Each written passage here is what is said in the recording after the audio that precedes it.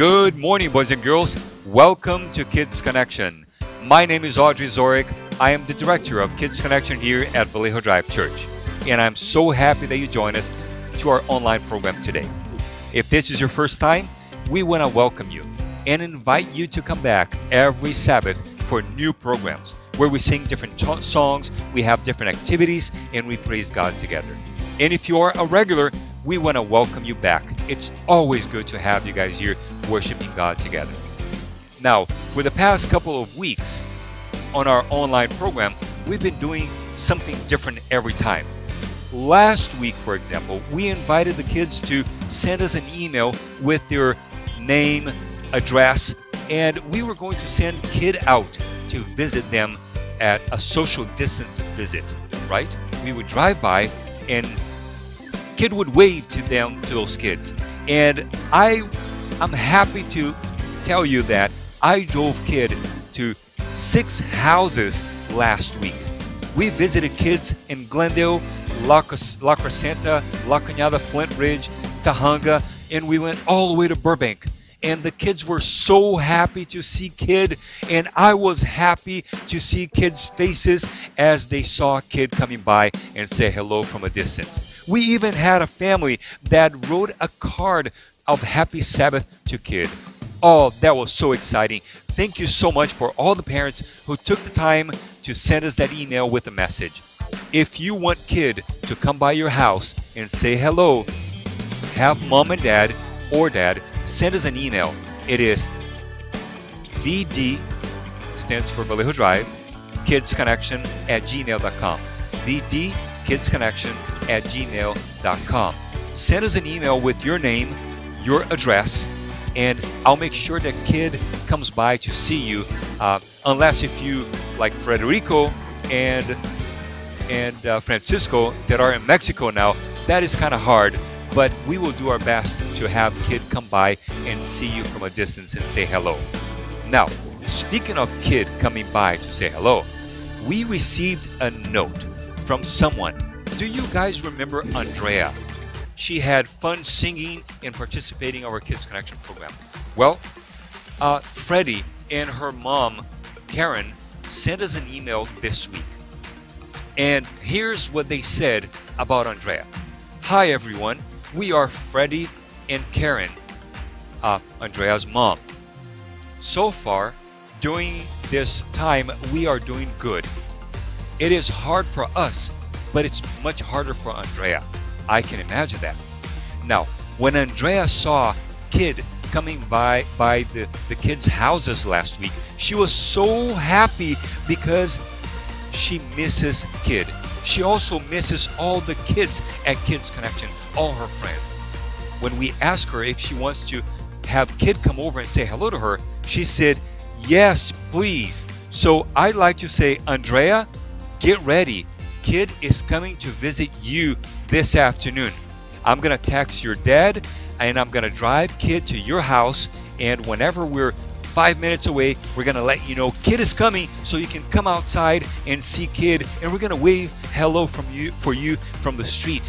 And mom and dad finished the message saying, we will be more than happy to see kid. Happy Sabbath. Stay home and safe. God bless you all. Thank you so much, mom and dad, for writing the note for Andrea, and we are looking forward to see Andrea this afternoon. I also want to give a shout out to Joshua, Joy, and Jael. They are in Northern California, but their parents sent us a picture, an image, a photo of them watching our program all the way in Sacramento. And here is a picture of Joshua, Joy, and Jael as they were watching our program, Kids Connection. Hello to the 3 of you. We miss you guys, and we hope you're doing okay. We also have a picture that Francisco and Frederico, mom sent it to us. They are in Mexico, and here they are watching our program all the way in Mexico. We are so happy that our program is reaching all the way to Mexico, and kids all over the place are watching our program. If you want to send us your picture of you watching the program or participating on our program, send us an email with that picture, and we'll be happy to share that with your friends and your note as well. Thank you so much. I am sure that you guys are having some fun at home and having school at home, and I hope that you guys are doing okay. Most of all, we're all staying safe, and I'm so happy that we keep coming back and watching this program every week. Now, let's get our Kids Connection program started, and what better than sing our song of the day? So I invite you guys to stand up. Let's sing our song of the day that has to do with our program today. Welcome to Kids Connection.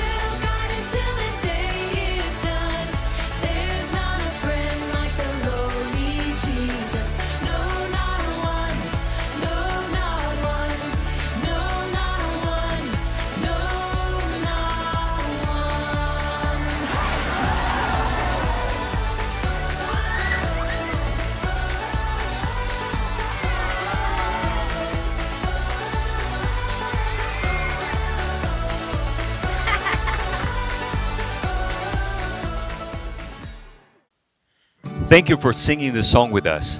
Now let's bow our heads so we can talk to Jesus. Dear Jesus, thank you for another Sabbath.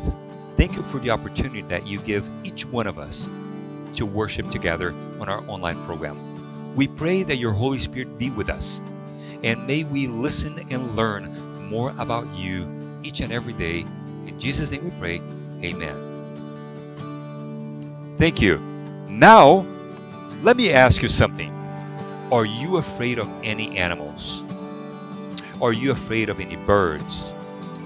What is the animal that you fear the most? Do you fear the lion? Do you fear the tiger? Do you fear a chicken? What? A chicken? Do you fear a rooster? What? I don't fear chickens or rooster. How about a turkey? Do you fear a turkey? Remember? You know what a turkey is, right? Well, on today's mission story, we're going to hear a story about this girl that she used to be so much afraid of turkeys. But there's a twist to the story. Let's watch a story of a girl who was afraid of turkeys and see what happened. Little Agnieszka grew up in beautiful countryside in southern Poland. A big green forest stood on one side of her house. A green meadow with pretty white daisies and pink and purple wildflowers stretched out on the other side of the house. Agnieszka loved nature, but she was easily frightened. She didn't like the dark. Strangers were scary. Her family had cats, dogs, and chickens, but she was scared of them. She was especially terrified of mooing cows and gobbling turkeys. Fortunately, no cows or turkeys lived at her house. But a flock of turkeys did live in the yard of a farmhouse that she passed on the way to school. Agnieszka loved school, and she loved walking to school. One morning, she skipped along the road to the village and turned the corner to school. A few steps later, she saw something that filled her with horror. She stopped in her tracks. Dozens of gobbling turkeys were wandering on the road. The birds were enormous, and they made a loud, scary racket. Agnieszka looked to one side of the road, a rushing stream. She couldn't walk through it. She looked to the other side. More gobbling turkeys were walking in a ditch and strolling in the adjacent meadow. She couldn't walk there. She looked beyond the meadow. The gate to the farmhouse fence was open, and the yard was empty. The turkeys had escaped from there. Agnieszka was trapped. She couldn't go to school because of the gobbling turkeys. She couldn't go home because then she would be late for school. She sat down on the road to hide from the turkeys. "God, help me," she prayed. Opening her eyes, she saw an elderly man riding a bicycle toward her. The man wore dark gray clothes and a dark gray cap. His bicycle was dark gray. He was coming from the direction of the school. Fearlessly entering the flock of gobbling turkeys, he energetically waved his arms and shouted, "Shoo! Shoo!" The turkeys gobbled even more and made a frantic dash toward their yard. Feathers flew, and the screech of the gobbling turkeys was deafening. Agnieszka was surprised that the stranger wasn't scared of the turkeys. She had never seen him before, but she wasn't afraid. He looked sort of familiar. As the old man rode past her, he said kindly, "It's all right now." Agnieszka's mouth dropped open in amazement. She looked at the turkeys gobbling back in their yard. She looked back at the road to wave at the old man. He had disappeared. Agnieszka happily ran to school. She wasn't even late. The turkeys never invaded the road again. Agnieszka has always remembered God's answer to her frightened prayer. Now the mother of 2 children, she tells them how the stranger scared away the turkeys. "I don't know whether he was an ordinary man or an angel," she says, "but I know the victory came from God. I was able to survive the turkeys with God's help."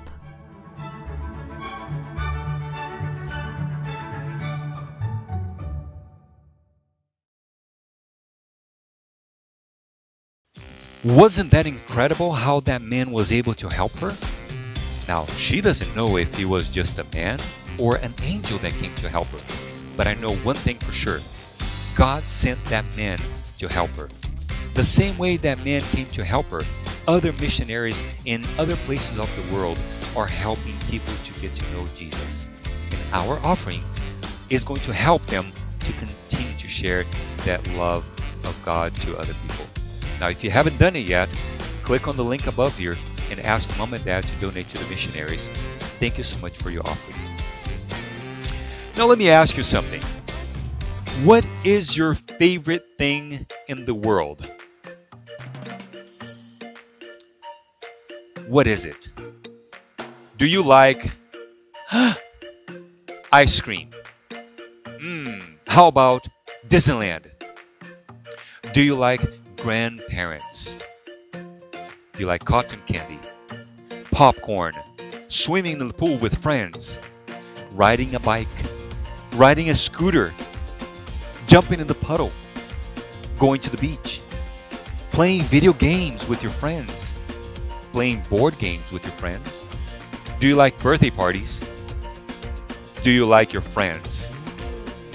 Do you like school? Do you like flying a kite? How about birds?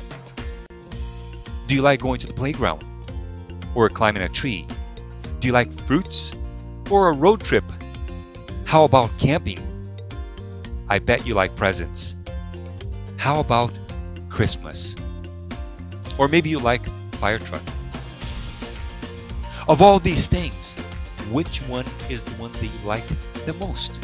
Or do you like something that I haven't listed?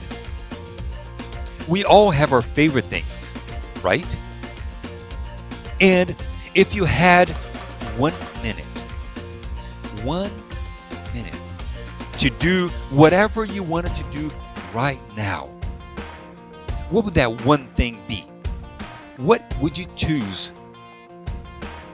What would be your favorite thing to do for 1 minute if you only had 1 minute? Or if you could choose anything in the world to do for 1 minute, what would you choose? Ha! Would you choose to eat something really good? Or to do one of the things that I listed? Or something else that I have listed? Now, 1 minute seems very short, right? Well, let's think about it. Let's see what a minute looks like. Here, well, a minute is 60 seconds. So here's a minute. Here's 60 seconds, or not 60 seconds, but here is an example. 1, 2, 3, 4, 5, 6, 7, 8, 9, 10. That was only 10 seconds. We still have to do this times 6 so we can get to a minute, which is 60 seconds. Now, 60 seconds could be a long time if you're racing a car. 60 seconds may not be a long time if you're going to school and you're getting to school. It's only a minute. But what would you choose to do? What is your favorite thing to do for 1 minute? How long does it take you to brush your teeth in the morning? How long does it take you to get dressed in the morning? It takes a lot longer than 60 seconds, which is 1 minute. Well, let me ask you something.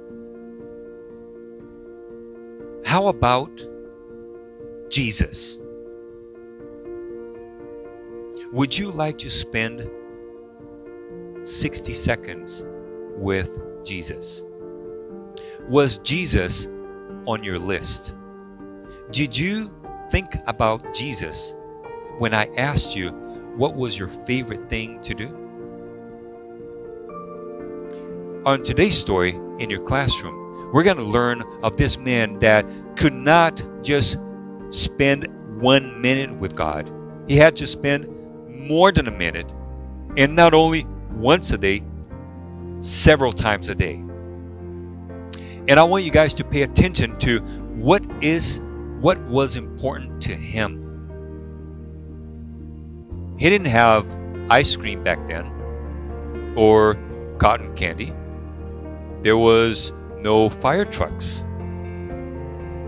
But there were other things, but he chose to spend a lot of time with God.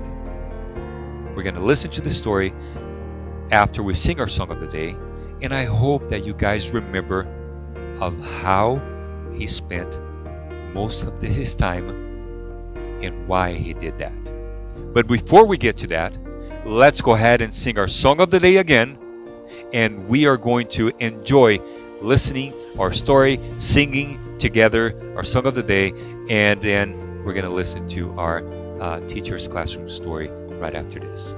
Let's sing it together.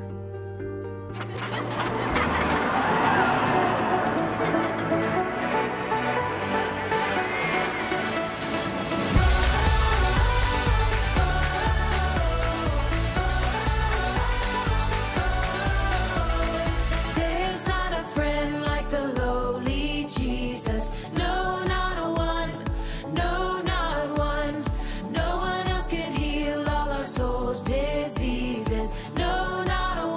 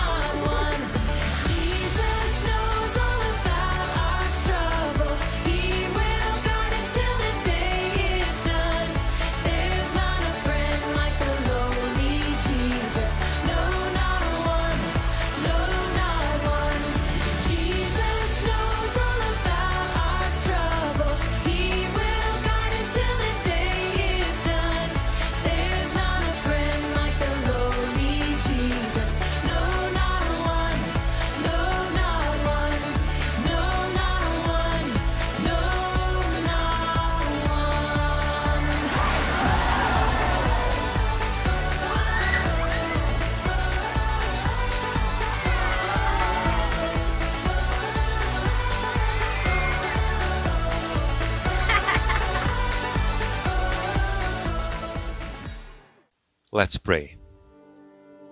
Dear Jesus, thank you for this program, and thank you because you are our God.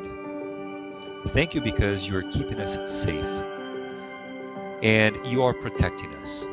We ask your blessings over all the boys and girls that are watching this program right now and the ones that are not watching. Be with them, protect them, keep them safe,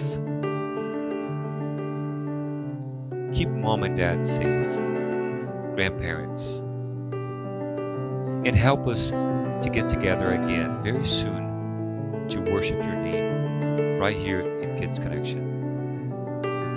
Help us to learn more about you now as we listen to the teacher with the Sabbath school lesson.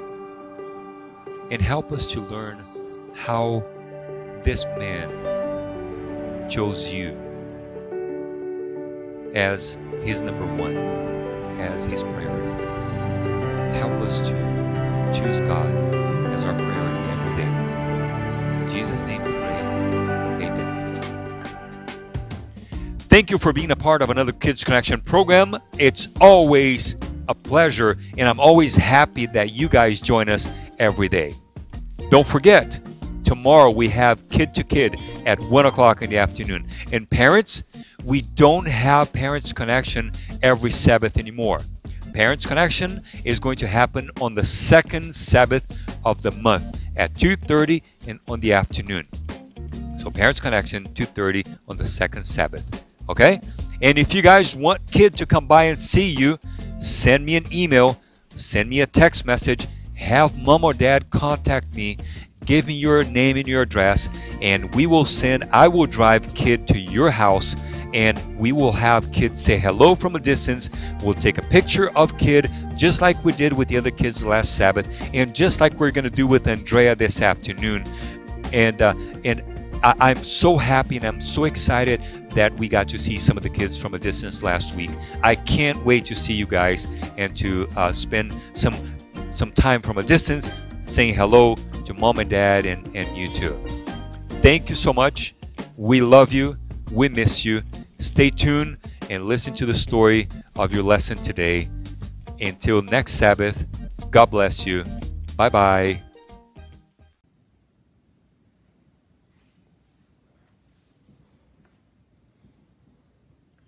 Hi kids, welcome to our classroom this morning. I know that you're still missing us and I still miss you, but soon we're going to be able to be together. Everyone is going to be singing and praising and dancing in God's house very soon. But for now, I'm glad that I'm joining you through a video this Sabbath morning. Isn't it wonderful that we can still connect with each other? Hi everyone, can you wave at me? Hi, I know that you're there and thank you for watching this morning. I'm glad each one of you is here. So let's bow our heads so we can start our lesson. Let's pray. Our Father in heaven, we are grateful and we are happy that you are always taking care of us. Thank you because you love us so much and you can't wait to spend eternity with us. Thank you, and we will be together soon. In Jesus' name we pray, amen. Isn't it wonderful that we had one more week? I know that some of you want to be over with school, and that is coming soon. Some of you only have 2 weeks left, some of you probably 3, but soon we're gonna be out of school, and that's gonna be fun. It's gonna be great because it's gonna be a different summer. We're gonna have to find new ways on having fun this summer, and that is just the way of learning. So it's gonna bring a new opportunity for us to learn something new. And remember my prayer? I said something about seeing God soon. How many of you would like to go to heaven soon? I can't wait to be there. And you know, now I'm trying to remember every time I pray and say, God, I can't wait a moment to be with you again. Because I know that that's what God wants. God wants to be with us all the time. I want to thank in this morning Teacher Kelly because she was with you guys last week. So thank you, Teacher Kelly. Thank you for helping us out. And now I'm back. Last time we had studied about Daniel and some of his friends. Thank you very much because someone replied to the message and sent us what the original names of Shadrach, Meshach, and Abednego was. So thank you very much for that. I hope more of you send me a message and we'll sure give you something next time. We'll do a little giveaway some other time. So Shadrach, Meshach, and Abednego, they also had a friend. And their friend was, who can tell me what their friend was? Daniel. Yes, that was the other name that we were missing. You know, the story of Shadrach, Meshach, and Abednego does not tell us about Daniel. We're not sure why, but it doesn't name Daniel. Probably Daniel was in another province or doing something else at that time. We don't know. But you know what? I'm going to ask you something this morning. Can you go and get ready? Okay? Because this is going to be something that you, without thinking, you're going to have to go and do it. I want you to grab 3 things that you would grab if you were in a hurry right now. Let's say that something is going on and your parents tell you, grab 3 things only because we have to go. What would those 3 things be? Go, hurry up. Find them up. Ready? 3 things only. Okay, so my first pick, and you can share your pick with your parent or your sister or sibling. My first pick was my phone. Oh no, why my phone? I've had terrible days that sometimes I forget my phone at home, and oh boy, that is just a chaos because I can't communicate with others, I can't receive messages. So for me, it's very important to have a phone with me. I know sometimes we don't need the phone too much, but I've got used to the phone so much that I can't live without my phone. My second thing that I grabbed was food. I love packing up snacks because sometimes I get hungry. So what if I don't have somewhere to eat or something? So I'll pack a snack. That was my number 2. Now my number 3, do you want to know what my number 3 was? What was my number 3? My passport, because you know what? If something happens, I want to have an ID, an official ID. So I don't want to be without a passport. So for me, those are like 3 very important things that I would quickly grab. What are your things?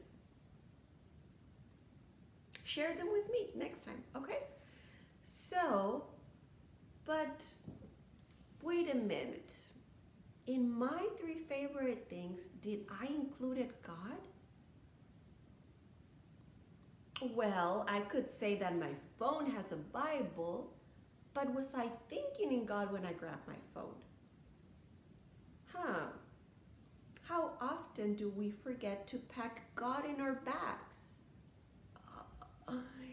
Yes, I think sometimes we live in such a rush. Quickly, quickly, grab your stuff, let's go to school, brush your teeth, grab your backpack. And we forget to put God in our backpack. We forget to put God in our mind. We forget to put God while we're eating. That's a tough one. I know, it is for me. But you know what? God wants you and me to be His number 1. God always has you in His mind. God is always thinking about you and thinking in ways He can communicate with you all the time. Have you ever been away for a long time? Probably you're still little, but sometimes you're away for a long time and you can't wait to see mom and dad to tell them something that happened. Probably you were at school and you're like, I really want to get home because I can't wait to tell this to my mom. I can't wait to tell grandma about my good grades. I can't wait to see my friends so they can see my new tooth coming out. sometimes we have things that we just can't hold and we just want to tell someone about it. Well, guess what? God has always the thought about talking to you and to me. Yes. And sometimes we do not include God. Sometimes we wake up and we forget to give thanks to God because we're breathing one more day of life. And Daniel had a way of communicating God that no matter where he was, remember, Daniel was taken as a captive. He was a war prisoner, basically.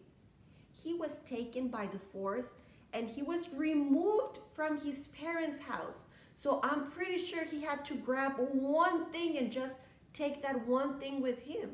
The Bible doesn't say anything about that, but I'm sure that he just grabbed something and left with whatever he had in his hand. But you know what? Daniel decided that the one thing he was going to take with him was going to be God in his heart.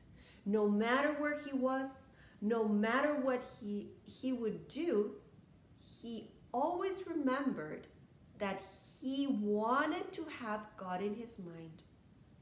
And I want to share something with you this morning. Can you look in your Bibles, Deuteronomy? So we have Genesis, Exodus,